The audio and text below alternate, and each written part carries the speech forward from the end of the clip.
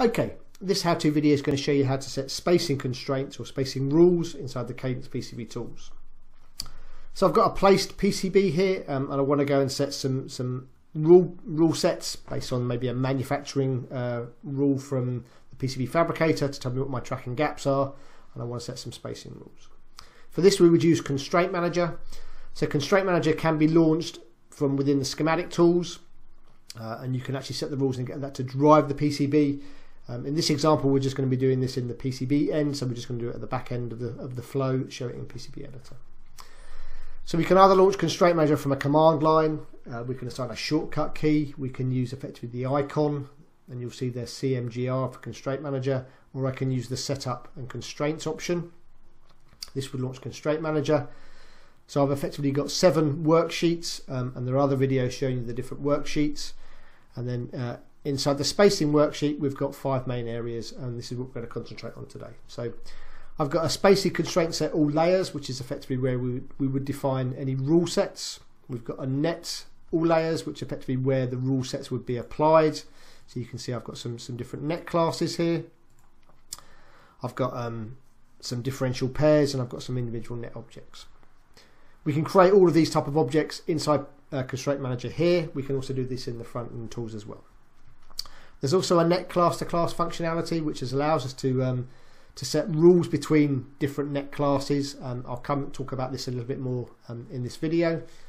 There's a region based area where we can set rules by area. So effectively I want my line to line, my pin to pin gaps to be defined maybe slightly smaller or slightly larger in a specific area of the PCB, like a BGA or a flexi rigid, and you can define the rules here in the region. There is a video on the Parsis EDA YouTube channel that shows this.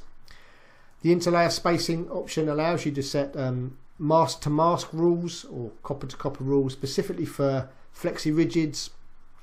You might have some specific type of rules, and there's another video going through this type of functionality as well. So if we go to the spacing constraints at all layers, this is where the rules are. So you normally have a default rule. I've also got a BGA space rule here with the different values set. These are based on line to all, through pin to all, SMD pin to all. If we double click the column header, line 2, it would then expand these out. So we can set specific line to line to through pin, line to SMD pin, test pin, through via, BB via, test via, shape and bond finger if you specifically wanted to. In general, a lot of people tend to have the line to all, the through pin to all.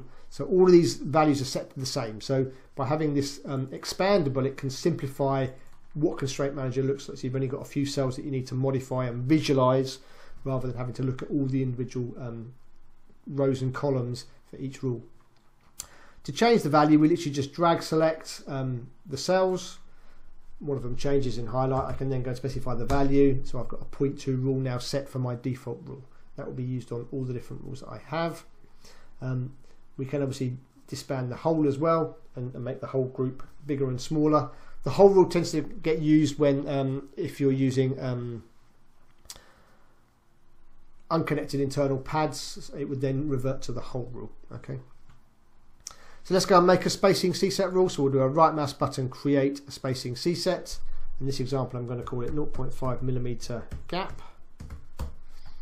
And then I can then just drag select the columns that I'm interested in, and we'll specify this as 0.5. We'll make another rule. So we'll do a right mouse button, create spacing C-set. We'll call this 1mm gap. And again, I'll just drag select the cells, specify these to be 1. I've now got some different rule sets. The rule sets themselves, obviously, if I hit the arrow next to the words or the name, they're split into obviously conductors and planes. So if this is driven by the cross section of PCB Editor. So I've got 2 plane layers and 4 conductor layers. You can specify different values for these. So for example, let's just make maybe the top 0.3 and we'll make the bottom 0.3. What you'll notice now is the rule set itself actually splits the individual values out, so you can see all the different values per layer if you wanted to define your constraints like this. In this example, I'm just going to leave them as 0.2 just to simplify the constraint that I'm doing. But it has the capability to do that if you want. So once I've got my rule sets defined, I then want to start to apply these to nets. So we go to the net based objects. and I can apply these rules to a class. I can apply these rules to, so if I, let's just pick let's pick the RF for example. I hit the drop down next to the rule set name and I see a list of all the different names that I have available to me, my rule sets. I can specify a 0.5 rule, and then that would then drive effectively my net class and all the objects beneath that net class with that rule. Okay. In general though, a lot of people tend to just have default manufacturing rules driven from the PCB fabricator to what they would have for their gaps in a design. Where a lot of people tend to specify different rules, and this isn't everybody, some people do this individually, people do them differently on a net by net basis, other people do them as groups of nets. So if we go to the class to classes, I can actually start to drive rules between my different classes of net. So I can either select a specific class and do a right mouse button, create a class to class rule. That would then bring up all the different net classes.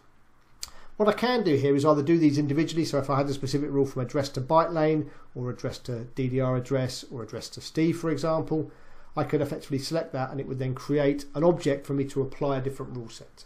Or I can actually do these all in one, so I can shift select this first column, shift select the next column, and then hit apply, and I then get effectively a matrix where I can specify, so from the address class to the address class I can say this is going to use a default rule, but the address to the byte lane I'm going to say it's going to be a millimeter, to this one's going to be a millimeter, to this address 0.5 millimeter, this one's a millimeter, this one can use a millimeter as well. So you can very, very specifically set up a matrix to drive all the different rules. This can be really useful in power supply designs where you've got high power and low power, or you've got some different technologies of designs where you can specify different rule sets between them. And you'll see it populates the matrix all in one go.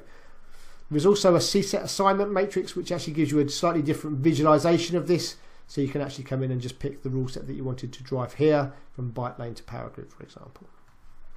The region rules, obviously rules by area. You can then pick a specific region rule that you want to use, so maybe for my flexes I want to go to a slightly bigger gap, so I can specify a different rule here.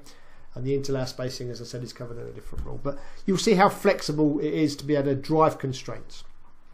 So the other thing to think about is obviously on a lot of these examples you can actually add a net override. So if you've only got a small board, you don't want to create lots and lots of rules, I can come in and say, well, this specific net here is going to be 0.4 line to line, this one's going to be let's specify this one to be 0.5. So you can add overrides on a net by net basis if you want to. The biggest disadvantage of doing this is obviously you've got to then change all of these. If you wanted to make a change, you've got to change them all individually again, whereas if you use the kind of the rule set and apply a rule set, that then gets driven through. So it might be worthwhile considering maybe actually defining a set of rules. You can obviously then do things like export these rules out, so we can do an export technology file, or an electrical we want to do a constraints or a technology file here, export these out, and then these can be imported into another design, and you're then using a standard set of rules as you keep going.